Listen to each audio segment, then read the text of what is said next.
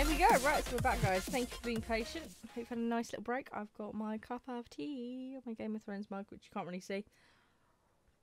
Lovely. Right. Sponsored by Twinings.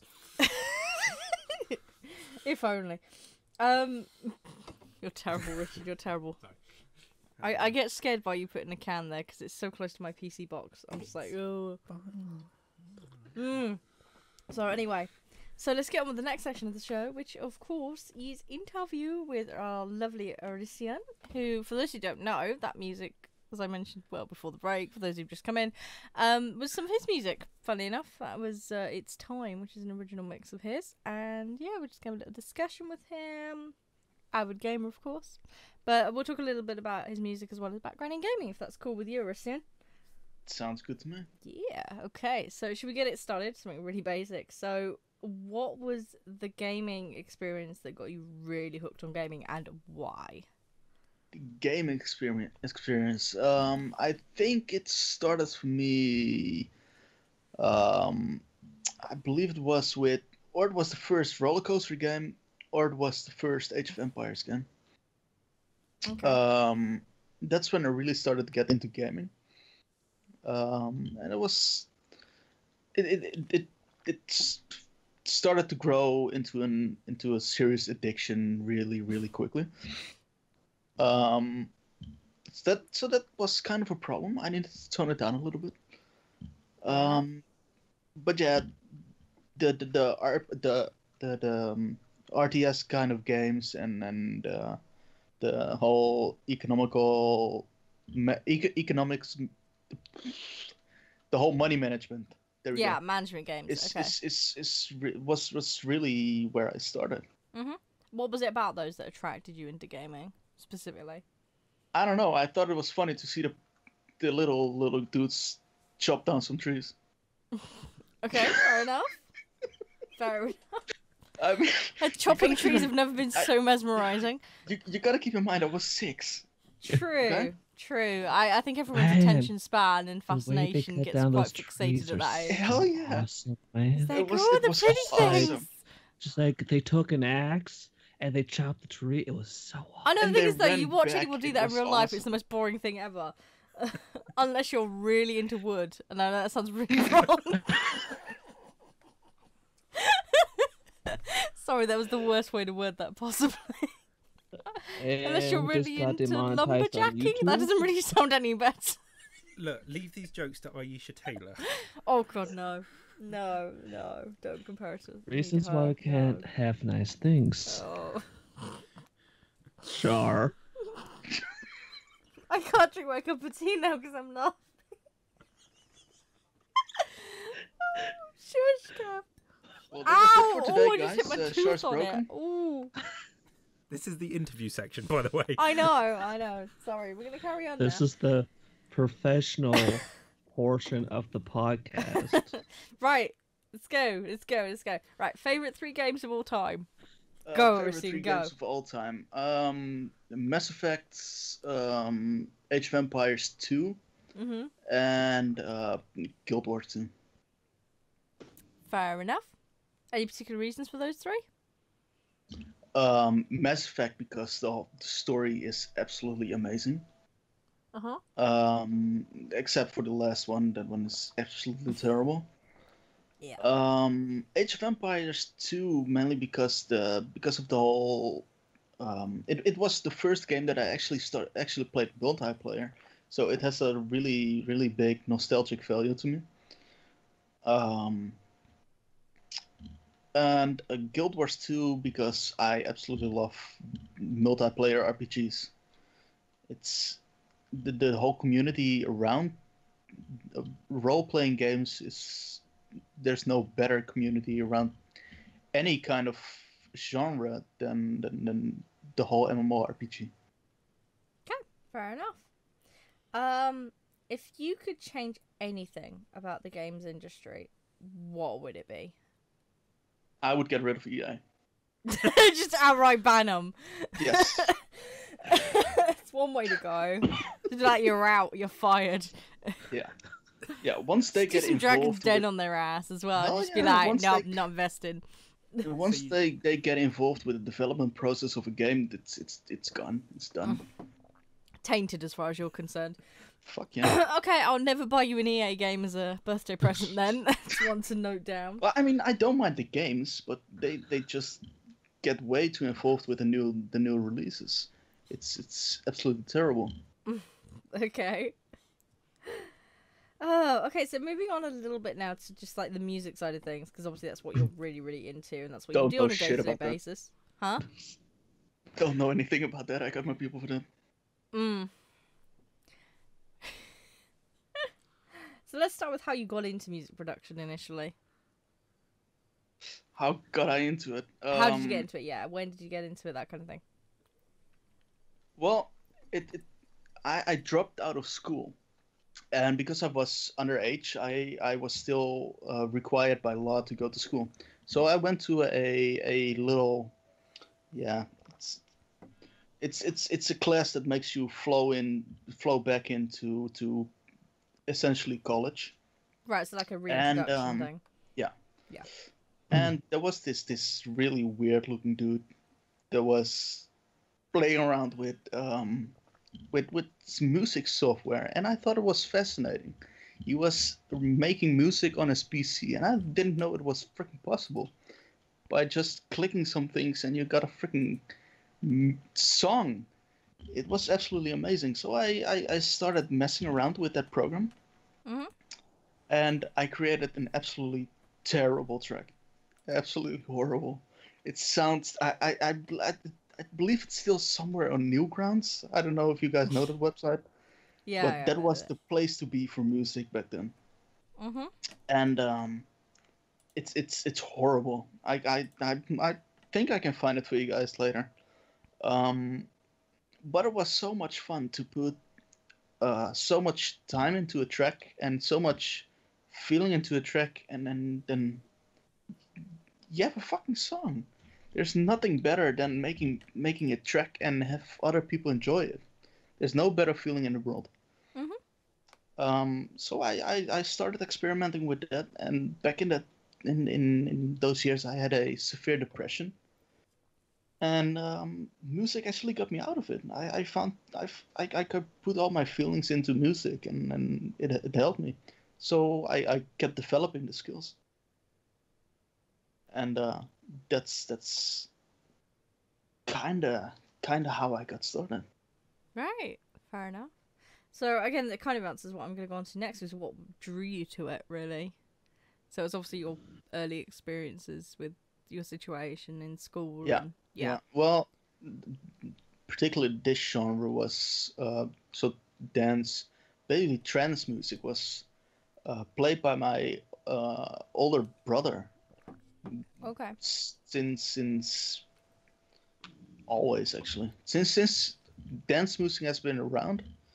Um, Back in the days, it came from Germany and stuff. My brother always played it, and he had these mixing pedals, and it was that's kind of what got me interested in this genre, and why I chose it. It's just something that I got from growing up. Fair enough. Is there a particular aspect of music production though that drew you to it? That got you really, really heavily It's engaged? um, God, it's it's almost you will almost get into some kind of trance when you're sitting behind your PC and just making stuff out of nothing. You're literally making a complete track out of absolutely nothing. You got nothing in your hands. You just got a blank screen, and you're making music. It's, the feeling is undescribable. Fair enough. For those who are interested in music, I think this will be particularly interesting for them. But what software, what combination of software do you use for your music production? The program that I'm using the studio program that I'm using is called FL Studio 12, Fruit Loop Studio. And inside of that program, you have different plugins that and synthesizers that that you use to create certain sounds. And the main plugin that I'm using is Spire at the moment. Right. That's a synthesizer that's so easy to use, but it's so so um, widespread in um, God, I can't even find words. Highly available? Versatile. It's so, indeed, there you go. It's Yeah. so versatile. It's incredible. Fair enough. Is there anything you used to use that you've kind of moved away from? I used to use not when it comes to studio software. Mhm. When it comes to a plugin, I used to use Citrus. It's one of the plugins that come with FL Studio, Oh, okay. and it's a good synthesizer, but yeah, it's kind of free, so Does that have some It's- sort of it's- limitation with it? it has a lot of limitations. Okay. Cool. How long does it typically take you to make a piece? And what's the kind of That's- process behind it? That's a really difficult question because a track can be made in literally an hour. And some tracks that I've made are literally made in 1 to 2 hours. But I've also tracks that I'm still working on, and I've been working on them for the past 5 to 6 months. Mhm. So I think it depends on timing and inspiration. Mhm. Sometimes when you're working on a track, it just you just have it, you just get it, and the inspiration keeps flowing. And I've had times where I'm just working on a track, it sounds absolutely amazing, and then the next day you fire it up and it's like, why the hell did I make this crap? It sounds absolutely terrible.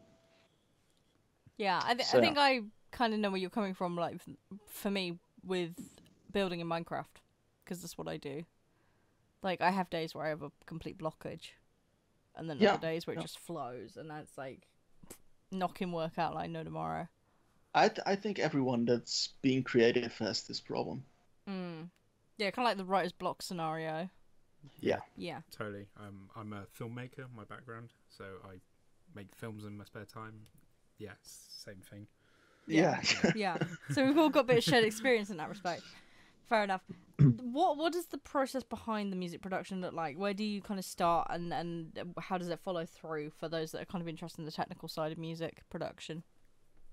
Um, the process. Well, when I build a track, I always start with an atmospheric sound. So I always make sure the atmosphere is right of the track, and most of the time I just get the inspiration for the atmosphere from listening to other tracks, and the mainly the weather actually. It helps a lot to set the mood. So once I have the atmosphere, I start working on the bass and the melody, and once those are together, I actually start taking them apart again and build up the track from nothing. Okay. Then once you've kind of built it, is there like a process after that where you add more effects, more layers, or Yeah, the little tweaking? once you build a track, the building of a track is actually really simple, and you you can get it done in a couple minutes. Um, I spend most time at mixing and mastering. That's what you call it. Okay. So it's making the final mix. It's making sure the sounds don't clash with each other. Um, Making sure the quality of the track is actually good enough to be published. That can take. These days, I will take at least a week for one track to mix and master. Fair enough. What do you personally find to be the trickiest aspect of music production? The trickiest aspect. The trickiest thing is not to repeat yourself. It's so easy to repeat something that you've already done. Um, you want to keep innovating and want to keep making sure that your stuff is still relevant. And that's really really difficult, especially in a time and age where we live, with almost every song being dance music. Yeah, that amalgamation of pop and dance and Yeah.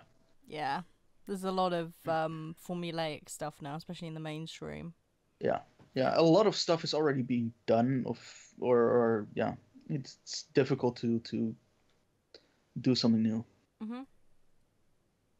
Fair enough.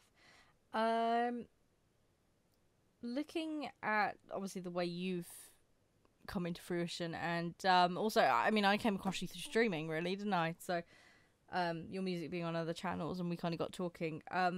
Which kind of leads me on to my next point. Like, I know you work with a lot of streamers and YouTubers. Yeah. To provide, content, audio content for free, much like we're using today on the podcast. There's tons of streams out there on Twitch. I know Cyanide and a bunch of others have used your music in the past. What would you say is the biggest challenge that comes to the table when working with streamers and YouTube, but also the most rewarding part of doing so? The biggest challenge is to keep your music in their playlist, because so many artists, so many musicians are currently working on Twitch and on YouTube, which was not the case when I started there.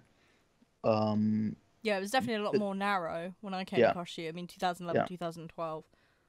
The big labels have already also started taking ground on Twitch and on YouTube. So it's really difficult to stay in their playlist. But the most rewarding part of that is that you get instant feedback from the streamers and the viewers. And sometimes it can actually help you develop better tracks. It's really really it's not as nasty and mean as people think that Twitch is, actually. It's good to know. I'm sure a lot of people will hopefully feel encouraged by that, for any aspiring music people out there. I hope so. Want to get started. It's a great platform to get started. Yeah. And on that note, actually, are there any good resources you can recommend out there that will give people kind of a jump start, a 101 to how to get into this, to get the basics? Is there anything you can recommend? Basics to making music? Yeah, like a resource or a guide or. No, not really. I always say that if you want to make music, then just get going. Play with the program. Take your time. Get to know the program that you're using. Your first track is gonna be shit. Your second track is also gonna be crap. You make at least 20 tracks until you actually start making it public. Because the first 20, 30 tracks are absolutely shit, and I've had this problem as well. I started to publish my work too soon. But take your time making music, and once you think your tracks are actually good enough and you start to publish them, don't be worried about the haters. I've actually got the advice from well-established producers and DJs that saying that if you like your own work, others will like it as well. You will always have the people that will hate it, but even if one person will like it, work's worth it. And if you really want to get going, there's one particular program that I can really recommend to get your music out there on Twitch. It's actually Pretzel Rocks. Yeah, the extension that they've recently added. Yeah. They're absolutely amazing people. The artists that are working with them are so supportive. The development team behind Pretzel Rocks is also experienced in the music industry. so they know what they're talking about. They can give you feedback on your work. Just don't be afraid to show what you've made, and don't be stupid enough to ignore the feedback that you get, because it's so valuable. Mm-hmm. It's great, and that kind of actually leads on to kind of where I want to go next with this. Actually, obviously everyone's human, everybody makes mistakes. If you could give any advice to someone who's just starting out to avoid a mistake you've made or something you've learned over the course of your experience of doing this, what would it be? Something super important, you think? The biggest mistake that you can make is just not doing anything you want to do. I mean, that's something that keeps people from going into music, is being scared to do it. Don't be scared to do what you want to do. It's so much talent is being lost because they are afraid to show what they got. Mm-hmm. So just give it a go, basically. Yeah. Fair enough. So looking at what you've recently done, do you want to just kind of give people a flavour of your recent work that's been published, as well as kind of what's coming up for you in the very near future? Sure. I can send you a link with actually an unreleased track that I've been experimenting with. Oh, okay. So give me a second. Do you want me to just share that with chat? No, the link cannot be shared yet. No, okay, because that's it's still fine. private.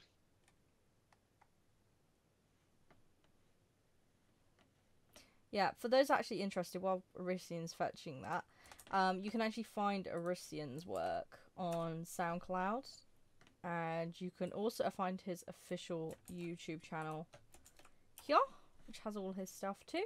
And he's also on Twitch. You do the occasional music production live stream, Yes. don't you? Yes, that's right. Yeah, so if you want to get engaged in music production or ask more questions, that's a really, really good space to ask. And you can also find Orician on Twitter too. So if you've got any questions, or you want to find more of his work or have a discussion, you can always find him there at Orician as well. So it's a really Well, not good only spot. questions. I mean, even if you get started into music or you feel like getting started, don't be afraid to hit me up. I've helped several people now to get started into music.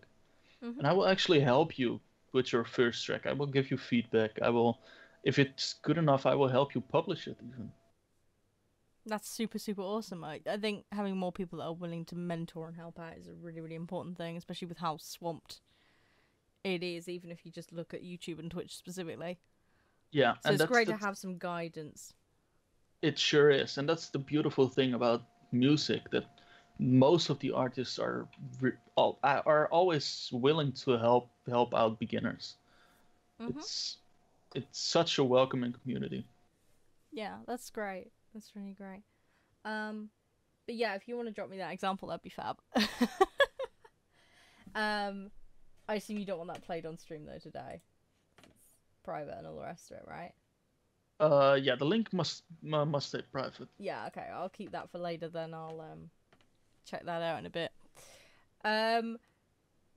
In the meantime though, what are kind of your plans moving forward? Currently the plans are I can't say too much. Yeah, that's fair enough. I'm working on a new album which I announced 2 months ago or something. Yeah. I started working on it, which I hope will be done next year or something, and at the end of next year. Mm-hmm. And I'm talking with some established producers and DJs about about just about the future. You never know what comes out of it. And currently I'm just focusing on the Amsterdam Dance event, which is coming soon. Yeah, how far off is that then? You said it's... That's like halfway October. Ah, okay. So yeah. Yeah, is there an events page for that? I'm sure there is. Yeah. If you Google for the Amsterdam Dance event, there's so many things that are going on that we. Yeah, well, hopefully, like I say, if anyone wants to pop down there when that happens, you just casually rock up. A lot of workshops as well, so. Yeah, so, but you know, that's another good event if you want to go see Orician's work and talk to other people that are in that industry. It's a good place to find people. So Definitely, yes. You know, if you just happen to be knocking about Amsterdam. So good. So that's about it really for my questions. Anyone else got any questions? Anyone from chat as well? We can pose any questions to Orician. Oh, okay, Yeah, Just go on. Go ahead. Okay, this might be tough for you, but name your top 3 video game soundtracks of all time. Ooh. I have no idea what the names are of these tracks. Okay, just tell us the games. Yeah, just what game? I think my all-time favorite soundtrack is by I don't even know if it's by Big Giant Circles, but it's from Mass Effect 2. Oh yeah, that is a good soundtrack. It's the once you hear it, you will recognize it immediately. Probably from Dragon Age Inquisition as well. It's you will hear it in the menu.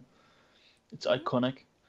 And Age of Empires 2, of course. Once you hear it, you will have it stuck in your head for the next 2 months or something.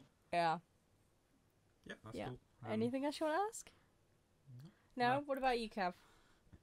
Alright, I have 2 questions. One's more music, techie side, the other one's not so much. First one is really simple. Do you play any instruments? No. I can't even read notes. So yeah. Okay. So that sort of answers my next one. Is like when making music, you mentioned that you work on the bass line and melody as one of the first things. Do you pay attention to like augmenting things? I'm not even sure if augmenting different chords is a thing in this type of music, or do you pay attention to chord progression? Or the reason why I asked this stuff is because I took a few music theory classes in college, so I know some of the like progression or natural progression of some music, if that makes sense.